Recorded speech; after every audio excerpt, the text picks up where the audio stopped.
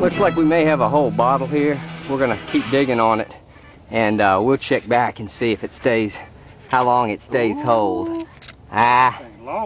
Starting to look broken right there. Yeah, it's broken. See, we're digging in the sidewall of the trash pit again on day 3 at Diggin in Virginia 2, and it looks like a 3-ringer mini ball right there. Just roll out the hole. It's a fun way to find them. We're preserving these Civil War relics one at a time. That is a Union 3-ring dropped mini ball here at Diggin in Virginia. All right. You can see a little bottle possibly intact in the sidewall of one of these trash pit row in the row here. Let's check it back and see how it looks. Here's the bottle out. It looks like it may be a little bit broken. An inkwell possibly. Yeah. Still a good find. A typical carbine buckle. The bottom part's called a bat wing. The upper part's called the buckle itself. And he's just dug this out of this nice little trash pit here. That somebody gave up on. Absolutely, at Diggin in Virginia too. He gave up on. And there's Amy and Betty hard at it. It's easier than starting. Amen. Good luck. Oh, you got it all. Nice US plate upside down there. Some real pretty gilded buttons. I don't know who dug it. I don't know. Marine button there, you can see it. This is everyone's finds from the Diggin in Virginia 2. See some really nice buttons and bullets. You see over there more bullets, more buttons. Look at the 3 plates. That's Ernest Bowers. Look at the bottom of that.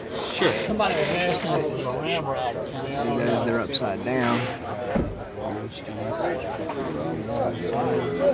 That bayonet, that is awesome. Don't match that server pattern, does it? Nice display there. This is That's breastplate. that's a tool.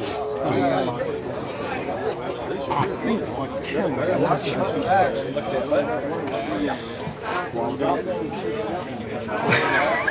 Look at him. Look at him. We'll get the photographer. Look at him. Look at him. Make sure you take a good picture of mine, yeah? All right, we will. I don't have many. Nice ginger beer bottle, some other bottles. You're putting it More plates. alive? Good stuff, Sal. Bar? Yeah. Okay. Wait a minute. You got the shovel right here? Yeah, I got to sit next to it. I'm way down. I'm almost done. Nice US plate. Okay.